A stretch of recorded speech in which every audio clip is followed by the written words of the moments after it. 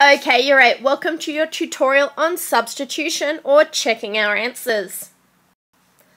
Okay, now for the last few lessons you've been looking at solving equations, but sometimes when we solve equations and find the unknown pronumeral, we're not always sure if we've got the right answer. Some of you come up to me and say, Miss, is this right? Is this right? Have I got the right answer? Let you in on a little secret. You don't have to come up and see me anymore. There is a way that we can check ourselves without having the answers. Like we've looked at for the last few lessons, and particularly with our introduction, equations are like a scale. If we've solved them correctly, each side should balance. Let me show you what I mean. We've got this example here and it says, Jenny thinks the answer for the following equation, 2x plus 5 equals 13, is x equals 4. Is Jenny correct?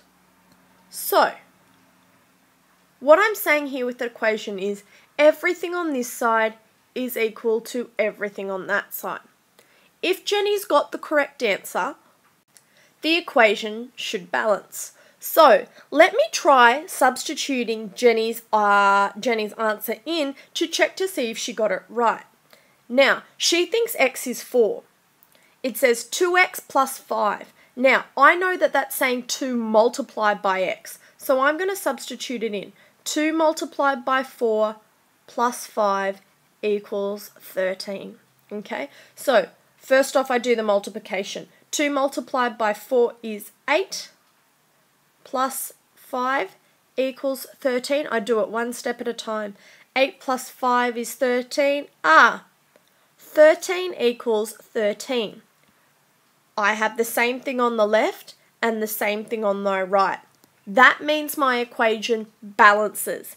Each side is even, which means that Jenny was correct in thinking that x equaled 4, because when I substituted her answer in, my final solution had the same answer on both sides. So, well done Jenny, you got that one correct. John, on the other hand, thinks the answer for the following equation, 3x plus 2 equals 17, is x equals 6. Again, we need to check if John is correct. So, let's go in and have a little bit of a look, okay? I know that it's saying that all of this on the left-hand side is equal to all of that on the right-hand side. And if John has got the right answer, I should come up with 17 equals 17. So let's have a look. It's 3x plus 2.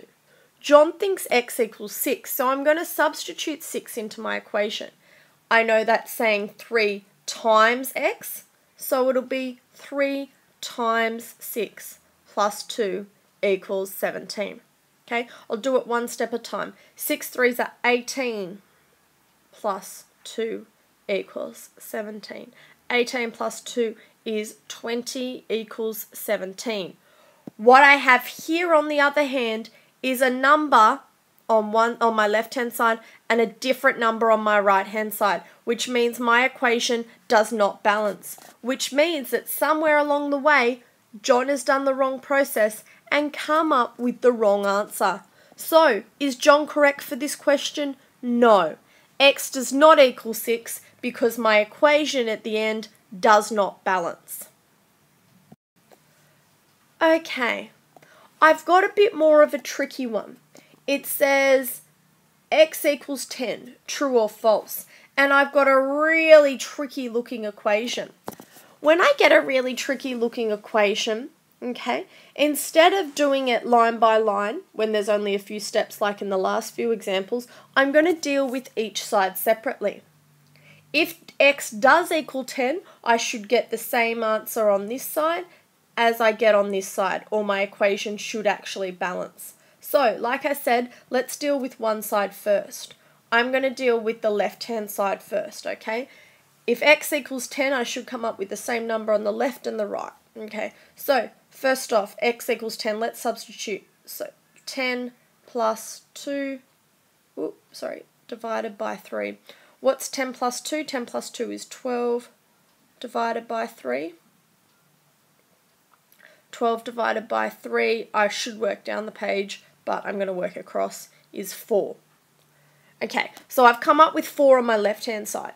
If x does equal 10, I should come up with 4 on my right-hand side. Let's try that over here. Okay, 2 times, now 2x minus 12. I'm going to substitute it into the equation. I know that multiplication is going on here. So 2 times 10, subtract 12. 2 times 10 is 20, subtract 12. 20 subtract 12 is 8.